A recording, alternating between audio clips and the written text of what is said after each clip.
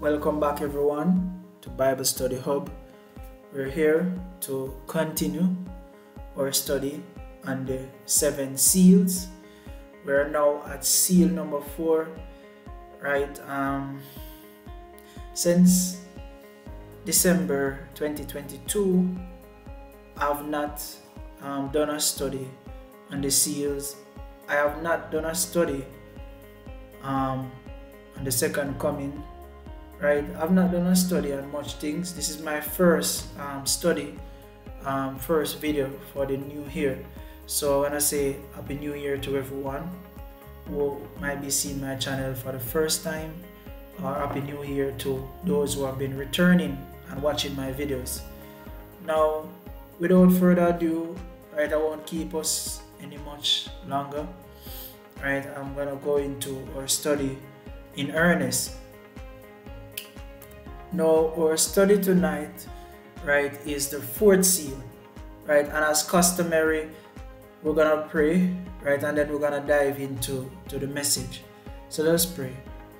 Most kind, righteous, eternal Father and our God, as we come before you once more to look at your words, Father, I pray that whatever will be said in this presentation, that it would have come from you, and that lives will be changed, hearts will be touched, right, and people will cry out and give glory to your name.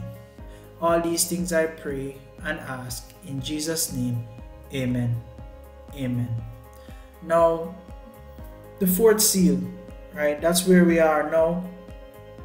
We have looked at 3 seals before this, and if you have not seen these seals, if you have not seen these videos, you can go back, right, and you can look at the playlist, right, entitled Friday Night Bible Studies.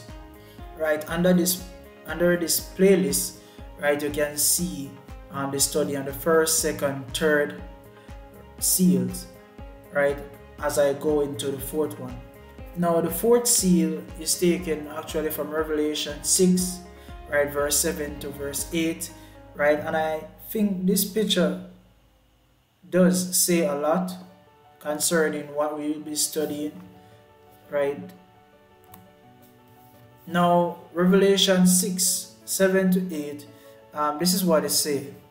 And when he had opened the 4th seal, I heard the voice of the 4th beast say, Come and see. And I looked, and behold, a pale horse, and his name that sat on him was Death, and hell followed with him, and power was given unto them over the 4th part of the earth, to kill with the sword, and with hunger, and with death, and with the beasts of the earth.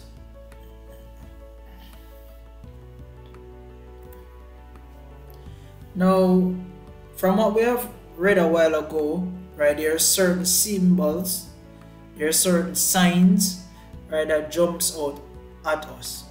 The first one is that the horse is represented as being pale in color, right? The rider on the horse is Death,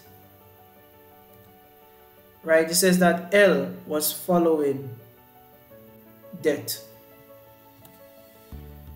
It says that they had power over a 4th part of the earth, or 25% of the earth. Right, persons were being killed in various ways. Right, so that's what we see coming out of the 4th seal. Pale horse, rider is Death, hell follows Death. Right, 25% of the earth they had power over. Persons were being killed in various ways. So these are the things that we see, the symbols we see coming out in the pale horse period. Now, from our previous studies, we would have known that horse is a symbol for church. But what does paleness mean? Now let's look at what paleness means. Paleness or pale does not appear much in the Bible. but when it does appear, it's always not good. In Jeremiah 30, verse 5 to 8, it says, "For thus saith the Lord, we have heard a voice of trembling, of fear, and not of peace." Verse 6, "Ask ye now, and see whether a man doth travail with child. Wherefore do I see every man with his hands and his loins as a woman in travail, and all faces are turned into paleness? Alas, for that day is great, so that none is like it. It is even the time of Jacob's trouble, but he shall be saved out of it. For it shall come to pass in that day, saith the Lord of hosts, that I will break his yoke from off thy neck, and will burst thy bonds, and strangers shall no more serve themselves of him." So what we recognize is that people faces were turning pale. Why? Because something destructive, something diabolic, something not so good was about to take place. And the Bible described this in verse 7 as the time of Jacob's trouble. So we can see here that paleness is associated with a time of trouble, and in particular it was referring to Jacob's time of trouble, right, which is something that is set to happen again in these last days for the church. At the end time, they are to go through a similar experience as Jacob goes through Jacob's time of trouble. Now the question one might want to ask is, what happened in the time of Jacob's trouble? Jacob was in the wilderness. He was fearful that his brother would slay him. Jacob did soul searching, and God transformed his character. Like Jacob, the church of God was in the wilderness, according to Revelation 12, verse 13 to verse 15. Right, and you can go and read that in Revelation 12, 13 to 15. Right, but let's look shortly. Right, the time of Jacob's trouble, Jacob was in the wilderness, but the church not so long ago, right, was also in the wilderness. Right, and this, as we say before, you can, when you have time, you can pause the video, right, and you can read Revelation 12, verse 13, verse 14, verse 15. But I want to say this about this time period. When you go through this, you recognize that the woman, which is a symbol of the church, it was being persecuted.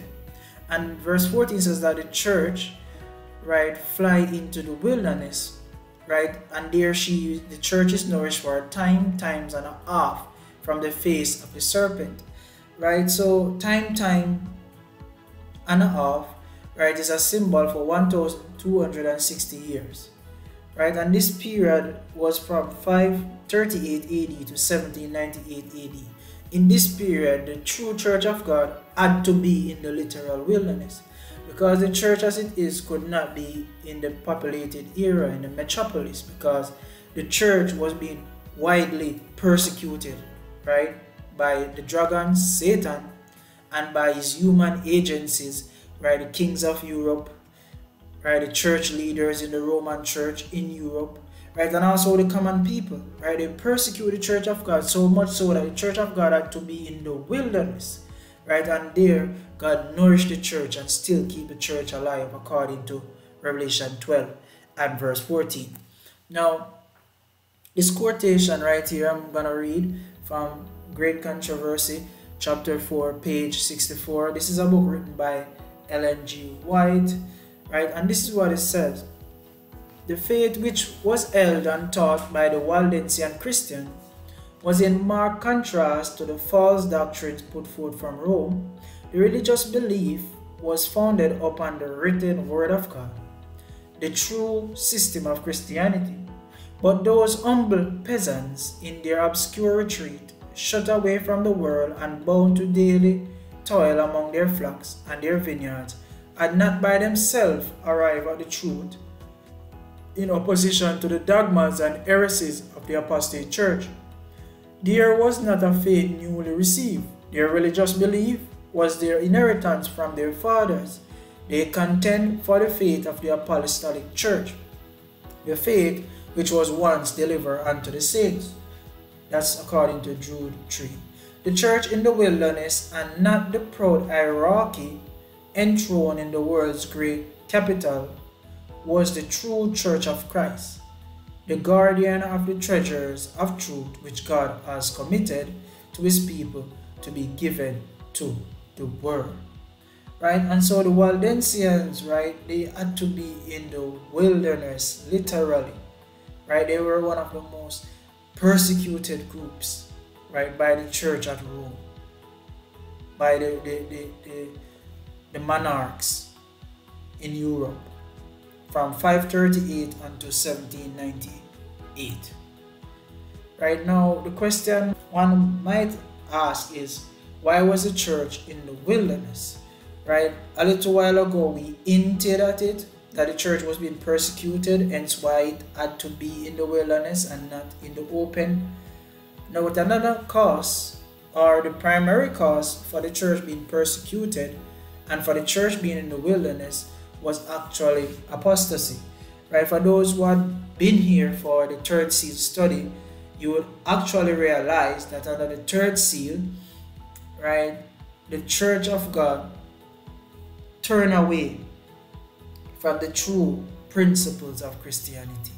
And a lot of false teachings, right, comes in to the Christian church in the third seal period. Right? And if you have not seen that video, you can go and watch it. Right, the third seal. This apostasy was not accepted by everyone. And so as they read the scriptures, they realize that what the church is teaching, right, and what the Bible is teaching is different. Right? And so when they start to say, we cannot have this and we cannot have that, it's against what God says, then the leaders of the church and those who think that they have achieved salvation, right, decide, we don't want to hear this, we don't want to hear what scripture says, we want to do our own thing. And if you cannot get in line, you are going to be persecuted. And that's exactly what happened. Those who says that the church was going off key, right, these persons were widely persecuted by the church, and so they had to be in the wilderness. Now, the fourth seal period, right, also is in alignment with Revelation 3 verse 2 and verse 1, which Revelation 3 verse 1 and verse 2 actually talks about the church at Sardis. And talking about the church at Sardis, the scripture says, and unto the angel of the church in Sardis write these things. Saith he that are the seven spirits of God and the seven stars. I know thy work, that thou hast a name, that thou livest and art dead. Be watchful and strengthen the things which remain that are ready to die, for I have not found thy works perfect before God.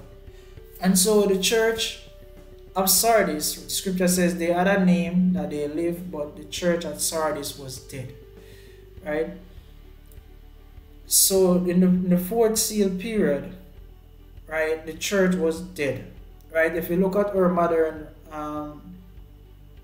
usage for pale, we recognize that paleness is associated with death.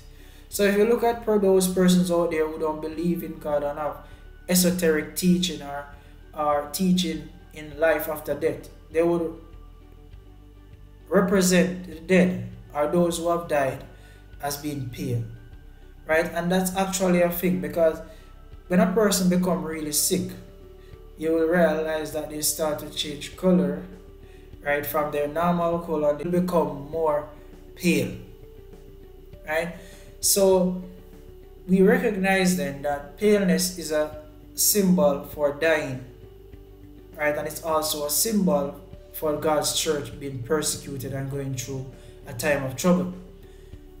Now, the church at Sardis, the scripture says, was dead.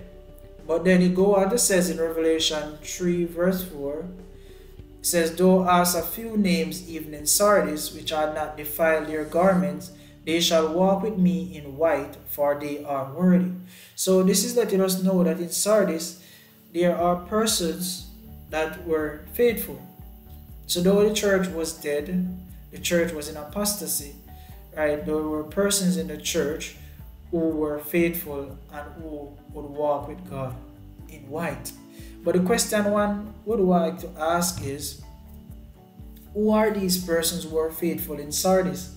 Now, Daniel chapter 11 is also another scripture that is in alignment with the fourth seal period, right? That is in alignment with the church of Sardis period, right? And in Daniel 11, it actually tells us in Daniel 11, right, of persons who were faithful in this time period.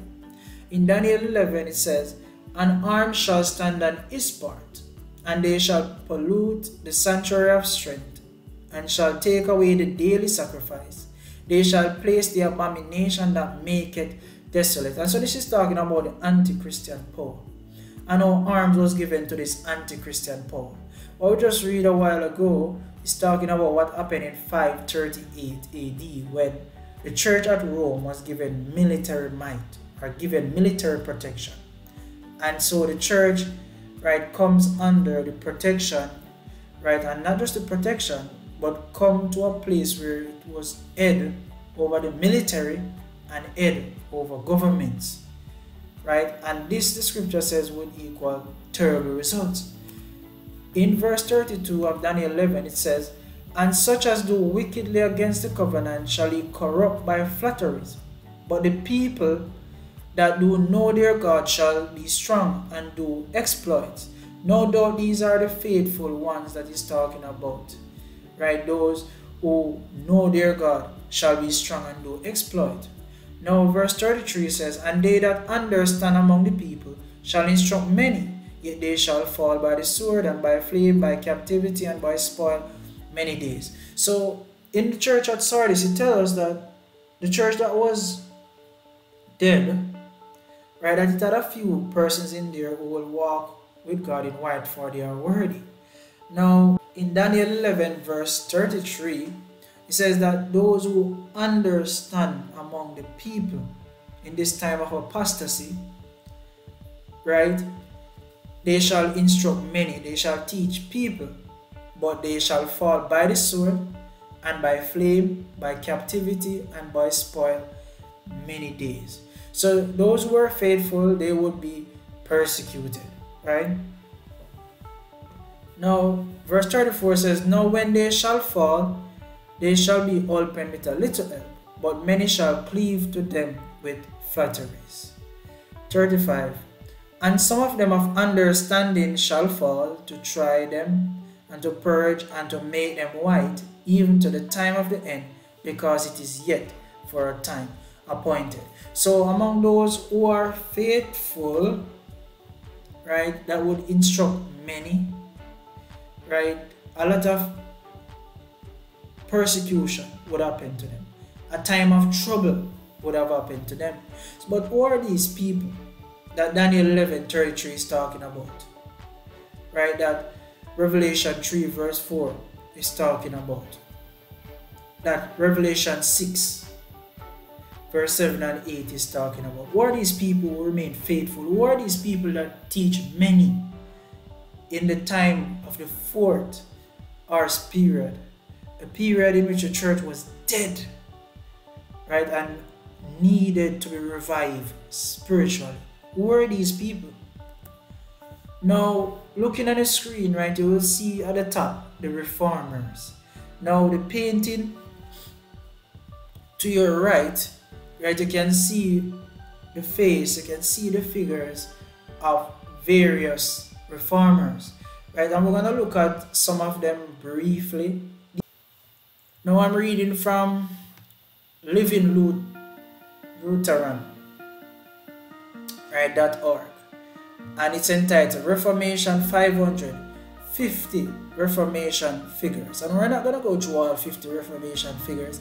And this is from the year 2017, right? We're just going to look at a few briefly and talk about what they did.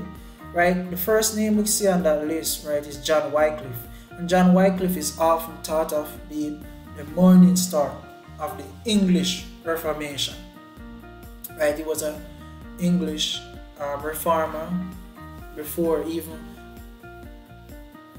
the normally accepted date of the start of the Reformation. Wycliffe lived from 1329 to 1384, right? He was like the first English. He was the one that translated the scripture first into English.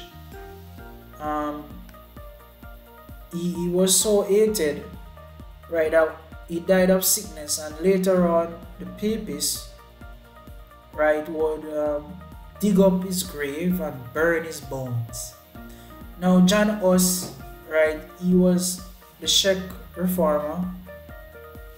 He was also burned at the stake, right? He accepted John Wycliffe's teachings, and he spread the gospel of Reformation in Czech Republic, what is called Czech Republic today.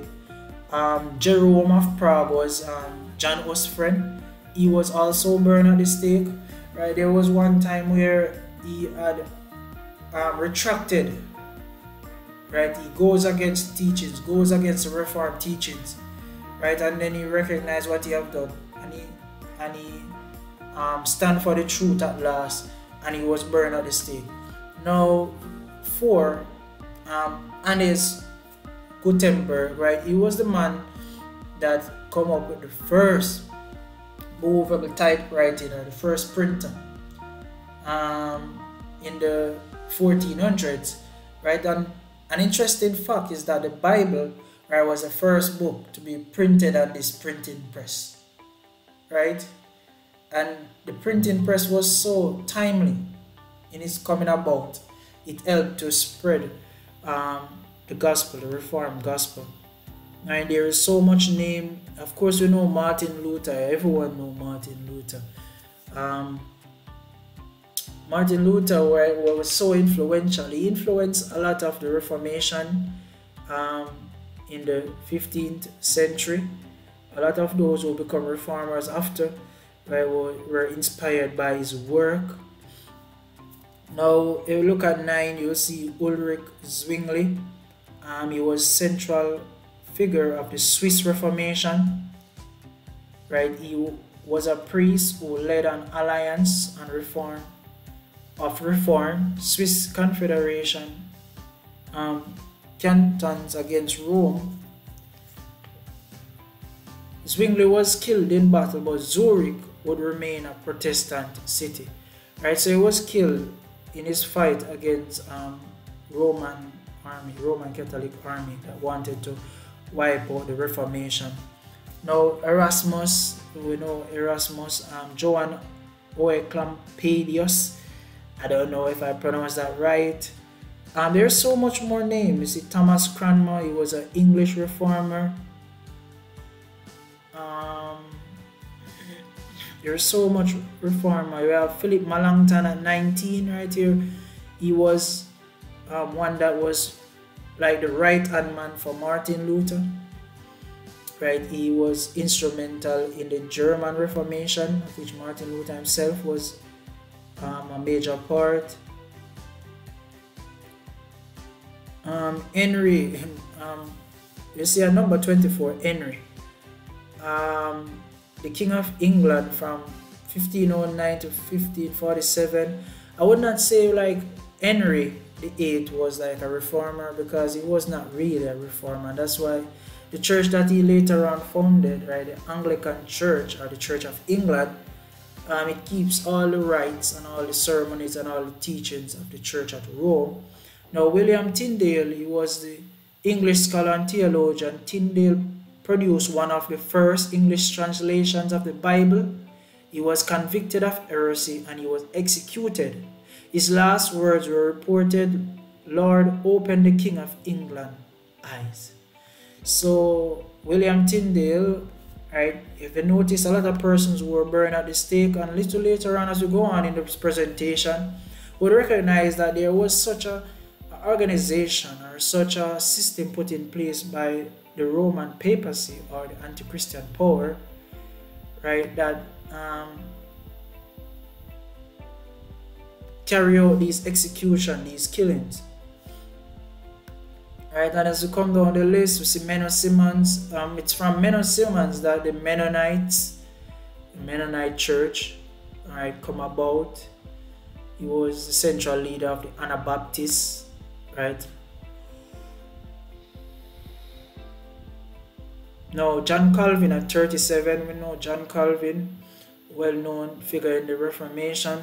Says the most prominent figure of the Reformation, second generation French theologian Calvin worked to reform the church in Geneva, Switzerland.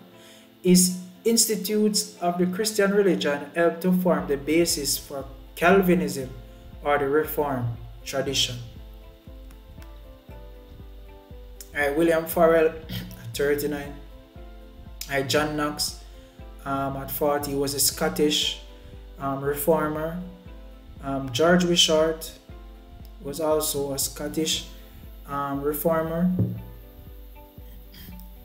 Right, he was burned at the stake for heresy. His martyrdom encouraged Knox and others to spread the movement.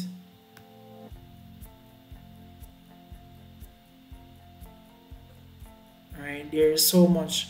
Right, when you have time, right, you can come on this website and can read through all the great reformers, right, and you're gonna see why there is still this rift between the Protestant church and the Catholic church, right? Now, all of these men, they try to instruct the people of God into the Bible's teaching.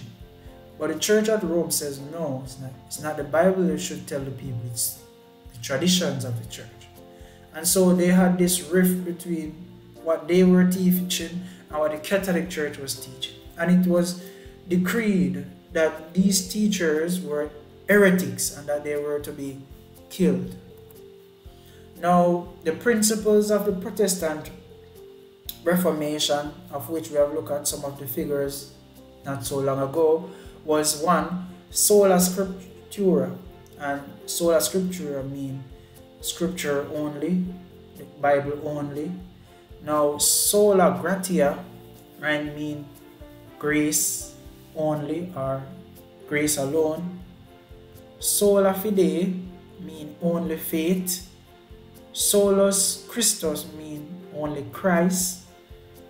Soli Deo Gloria, right, mean to God's glory only, right? So these were the 5 tenets or 5 principles on which the church in the Reformed period, right, of the 1500s up to the 1700s, these were the principles that governed the movement, that governed the church coming out, right, of the 3rd seal apostasy, right? Now, the church at Rome had a formidable weapon against the reformers, those who were trying to bring the people back to the scripture, back to faith in Christ, back to giving glory to God, right? The church at Rome had something called the Inquisition, right? And go with me as we read a bit about what the Inquisition was. Now I'm reading from Fox's Book of Martyrs, right? I'm reading from Fox's Book of Martyrs. And this says the martyrdom of John Calas. Right? And it says that when the Reformed religion began to diffuse the gospel light throughout Europe, Pope Innocent III entertained great fear for the Romish Church. He accordingly instituted a number of inquisitors, or persons who were to make inquiry after, apprehend and punish heretics. As the Reformed were called by the Papists, at the head of these inquisitors was one Dominic, who had been canonized by the Pope, in order to render his authority the more respectable, Dominic and the other inquisitors spread themselves into various Roman Catholic countries and treated the Protestants with the utmost severity, right? In process of time, the Pope, not finding these roving inquisitors so useful as he had imagined, resolved upon the establishment of fixed and regular courts of inquisition. After the order for these regular courts, the first office of the Inquisition was established in the city of Toulouse, which is France, and Dominic became the first regular inquisitor, as he had before been the first roving inquisitor. Courts of inquisition were now erected in several countries, right? Based on my reading, right, courts of inquisition was established, right, in Chile, in Peru, in Guatemala, right, in Spain, in Portugal, in France, right, and I'm not sure if I'm missing out another country, but based on my reading, it was 7 countries, right, that the Inquisition was primarily, Brazil was primarily instituted. He said, but the Spanish Inquisition became the most powerful and the most dreadful of any. Even the kings of Spain themselves, right, though arbitrary in all other respects, were taught to dread the power of the lords of the Inquisition. And the horrid cruelties they exercise compel multitudes who differ in opinion from the Roman Catholics carefully to conceal their sentiments. The most zealous of all the popish monks and those who most implicitly obeyed the Church of Rome were the Dominicans and the Franciscans. These therefore the Pope thought proper to invest with an exclusive right of proceeding over the different courts of inquisition, and gave them the most unlimited powers as judges delegated by him, and immediately representing his person, they were permitted to excommunicate or sentence to death whom they thought proper upon the most slight information of heresy. They were allowed to publish crusades against all who they deemed heretics, and enter into leagues with sovereign princes to join their crusades with their forces. In 1244, their power was further increased by Emperor Frederick II, who declared himself the protector and friend of all inquisitors, and published the cruel edicts, viz. 1. That all heretics who continue obstinate should be burned, that all heretics who repented should be imprisoned for life.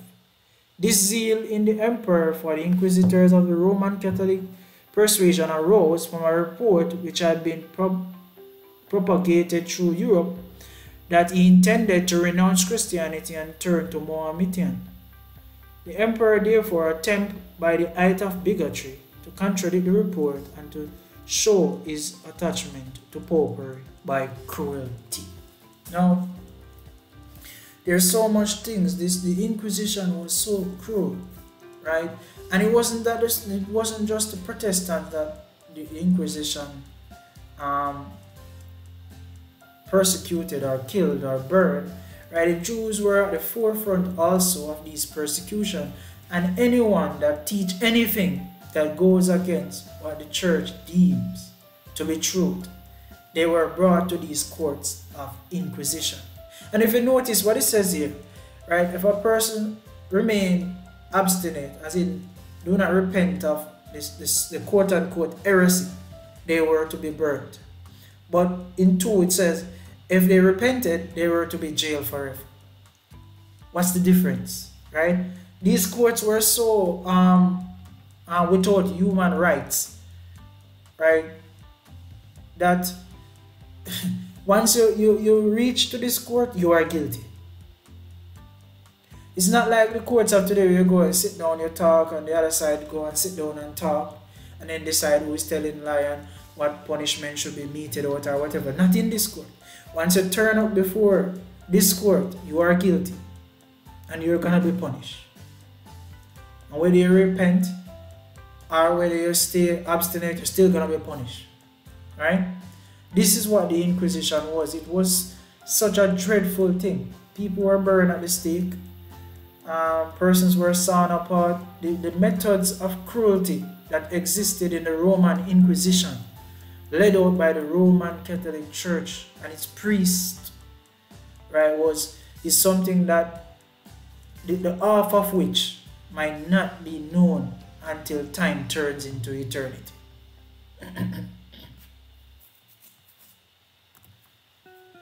The St. Bartholomew Massacre. All of this was taking place. The church was going through a time of tribulation, persecution, death. Remember, it says in the fourth seal that persons would be dying. Right? This is exactly what was taking place in these times in the 1500s. People were dying. The church was almost dead. Right? God was seeking to reform the church to the reformers, but they also were killed. Right? According to Daniel. And in 1572, right, the St. Bartholomew Massacre take place. Right? Some persons might not have heard about this before, right? But let's look at it shortly. Let's look at a short version of it. Now, the St. Bartholomew Massacre was a wave of mob violence directed against the French Protestant Huguenot minority by the Catholic majority. The massacre killed more than 10,000 people over a period of 2 months in the fall of 1572. Right? And it's in recent times that the Church at the Pope of Rome, right, apologized again for the church in carrying out, right, these great human abuses and cruelty to God's creation.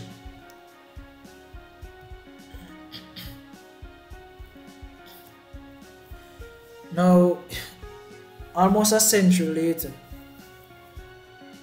it gets worse.